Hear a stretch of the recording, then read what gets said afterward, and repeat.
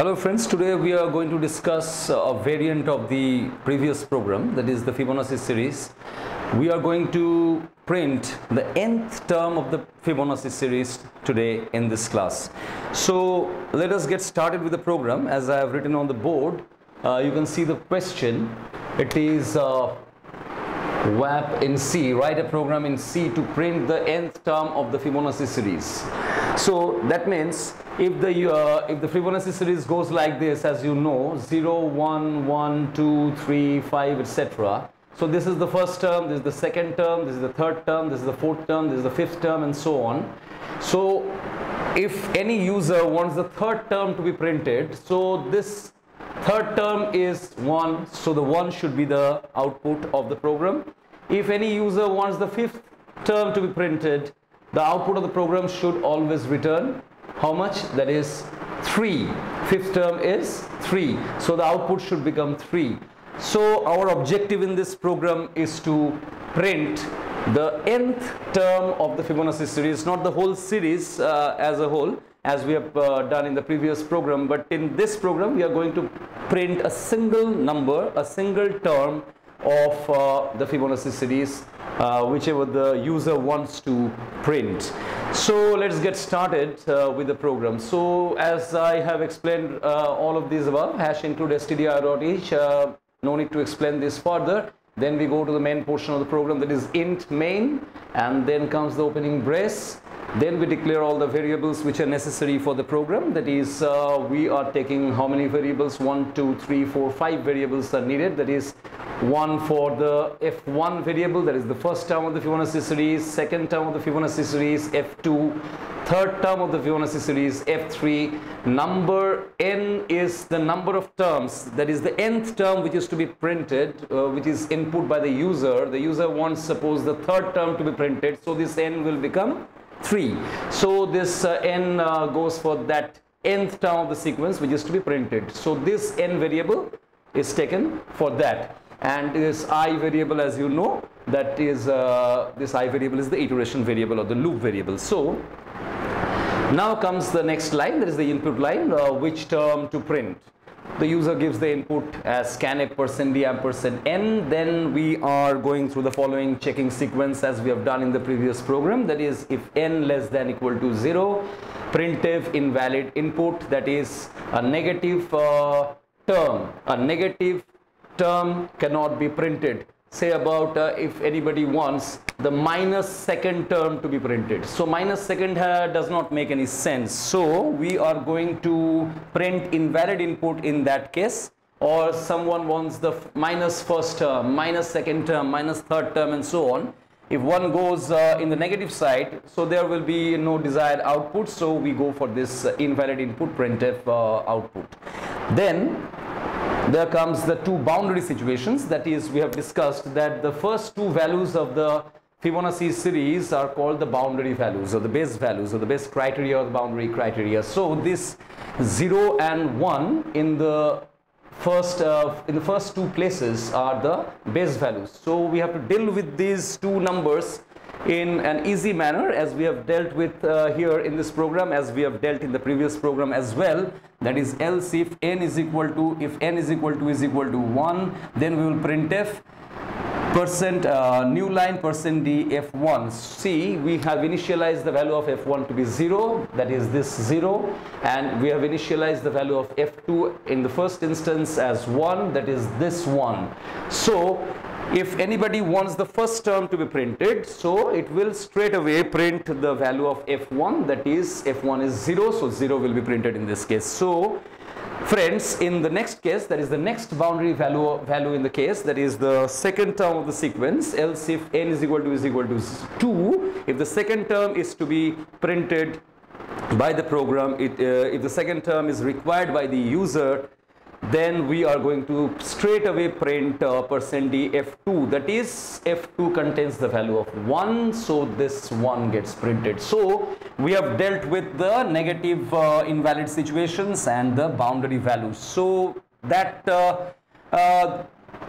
takes us to the remaining section of the program, that is the all other cases apart from those three situations which we have studied previously. Now we are going to deal with the other situations, that is the other terms of the series. So there comes the iterative logic or the role of the for loop, and that will be written in a separate block, separate else block, and that is the last portion of the if else if ladder. And this else contains a brace, opening brace, under which we are going to declare our loop control statement, that is for I is equal to 3. Suppose I is equal to 3. Why this I is equal to 3? There must be some question in your minds, friends. I is equal to 3 means that if we are taking like this value to be the first number 0, second number is 1, third number is this one, not this one, fourth number is this 2, fifth number is this 3, sixth number is this 5, seventh number is this 8, and so on. So in this case, these two cases have been dealt with as the boundary situations or the boundary values, and then the iterative logic comes into play, or the recurrence relation holds good. As we have discussed in a previous class, we have discussed the recurrence relations of the Fibonacci series, and this term becomes the third term of the iterative sequence, and this iterative sequence then starts from the value 3. So we have, for the sake of simplicity, taken the value of the iteration variable as 3 in the initial section. So we have initialized this I value to 3, then we have done a checking part, that is the condition, part, that is I less than equal to n, and I plus plus is the modification part of the increment part as in this program. So first, the line in the for loop is nothing but we have to determine the sum of the previous two terms to get the third term. That is, if we want to calculate f3, we have to add up the previous two terms, that is f1 and f2. Suppose if we want to print the third value, then we have to print the first and the second values. The first and the second values is, this is the first value, this is the first value rather, 0. This is the second value, that is 1. So the 0 plus 1 gives you 1, and this 1 becomes the third value. As you see, the third number is 1. And as we go one step ahead and further, then we move on these terms from f1 to f2, f2 to f3, and so on and so forth, by updating the values in this manner, as we have discussed in the previous program. So this logic is quite similar to the previous program, that is f1 is equal to f2, f1 is updated to f2, f2 is updated to f3. Then after all the iterative operations are done with, then we come out of the for loop sequence and then come to the next line in the else block, that is printf %d f3. So whatever will be printed is a single value which is to be printed, and our objective in this program is to print the nth term of the Fibonacci series, not the entire series. So what is the difference between this program and the previous program is that in the previous program we have printed the entire series. So this printf statement, this printf line, or this printf expression statement comes inside the loop. So if it is inside the loop, then the printf statements occurs iteratively in a sequence, that is one after the other, as you can print as you need to print the entire sequence or a definite part of the Fibonacci sequence. But in this case, if you want to print only the nth term of the Fibonacci series, you just come out of the for loop so that no multiple numbers will be printed in the program as output. So we have taken this printf statement outside the for loop, and then in the last line of the else block we have written printf %d whatever is the value of f3. Then the else portion gets finished, and after that we are left with only one line, that is the return 0, as you know. So there is no place, we have paucity of space in this board, so let us write this over here. So return 0 will be the next line, and then the main section's closing brace. So this ends the program, and let us just take a simple dry run. Let us just go through a dry run procedure. Say the user wants the fourth value to be printed. Suppose the user wants the fourth value to be printed, so a user supplies n is equal to 4. In that case, the program control starts from here. F1 is equal to F1 is equal to 0, F2 is equal to 1, F3 not initialized, N is 4. So this becomes 0, this becomes 1, this becomes question mark, this is 4, and this I variable is also not assigned at the beginning. So now come to the second line. User gives N is equal to 4 as we have written here.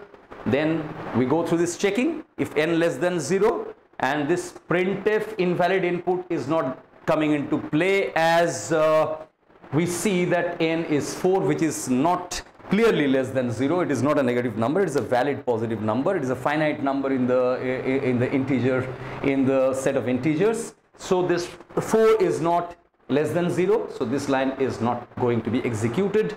Then comes the next line, that is if else if N is equal to 1, then we are going to print F1, but our N value is 4, not equal to 1, so this line will also not be executed. Then comes the second line, then comes the third line rather in this if else if ladder sequence. Then it says if N is equal to 2, then we are going to print F2. So F2 is 1. It is never going to be printed because our objective is to print the fourth value. So we come to the remainder section of the if else if ladder. So this we enter this else block.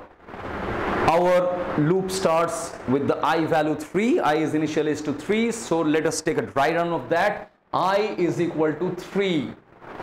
Now F1 is equal to 0, F2 is clearly 1, N is equal to 4. So our checking will be 3 is 3 less than equal to 4. Yes, the condition holds, this condition holds. We enter the for loop, we calculate F3 as is written in the program, as F3 is equal to F1 plus F2. F1 has a value of 0, F2 has a value of 1. Now we are going to put some values in the N so that we can run the program on the board itself, because before you just go on to run the program or execute the program on the computer system. So let us take some value for a sample value of N is equal to 4. Suppose the user gives the value of N is equal to 4. That is, the objective of the user is to print the fourth value of the sequence. So it is N is definitely not less than 0, so this invalid input will not be printed.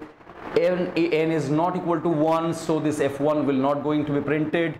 Else if N is equal to 2, F2 will not be printed because N is not equal to 2. Then we come to the remainder section of the if else if ladder, that is this else block. Now we enter this else block and see that for I is equal to 3, so we will start our I value from 3 and check whether this 3 is less than equal to N.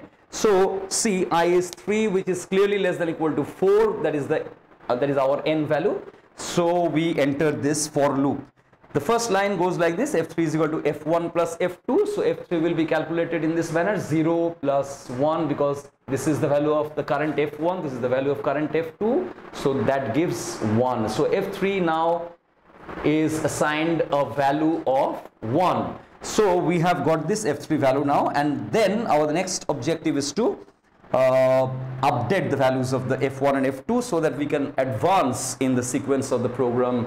We can just go ahead and print go ahead and go to the desired result or the desired output. So this F1 becomes F2. See, this is interesting. This is the first F1, this is the second. Suppose this, I write it in a fresh way, 0, 1, 1, 2, 3, like this. So this is the F1 previously, this is the F2 previously, this is the determined F3 value at this point, at the first iteration of this for loop, that is, this is the F3. Now what is our objective? We have to go to the 1, 2, 3, 4. So we need to print this number 2. This 2 should be printed as the output. Our objective is to print the fourth value of the Fibonacci sequence, which is nothing but 2. So this F1 should be advanced one stage, F2 should be advanced by one stage, and F3 will similarly go one step ahead. So we have to make some necessary changes in order to advance with the program.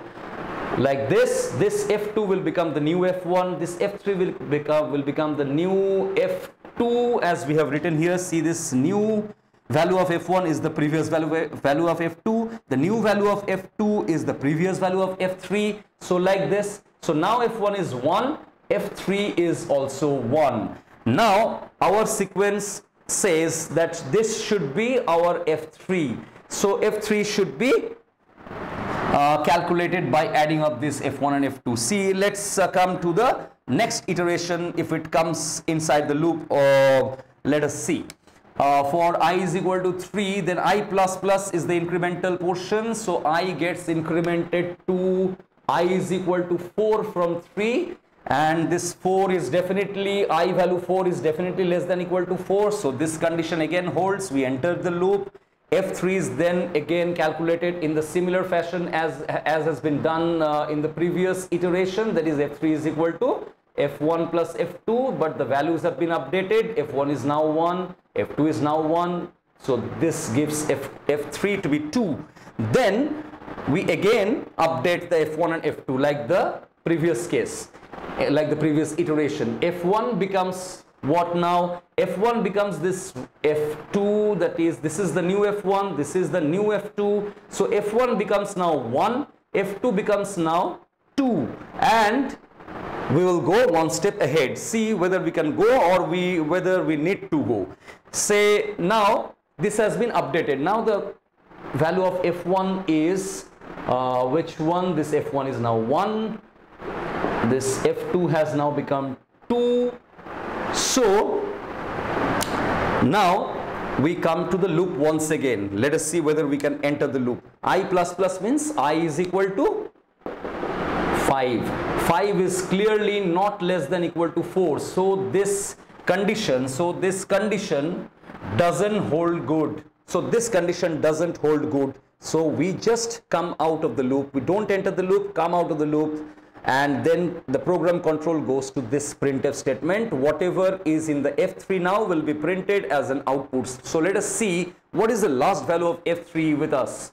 So last value of F3 is, see this, the last value of F3 is 2. So our program's output will become nothing but 2. The output of the program will be 2. And let us see whether it goes on to tally or goes on in conformity with what we have expected as the desired output. See, that is the fourth term of the Fibonacci sequence, 0, 1. That is the first term, second term, third term, fourth term. So fourth term is 2. Our output is also 2. So definitely the program is correct and it will run on your computer system. Thank you for participating with me in this program explanation part, and if you have any doubts or queries regarding this program, you can put your doubts or queries in the comment section below so that I can address your queries. Thanks.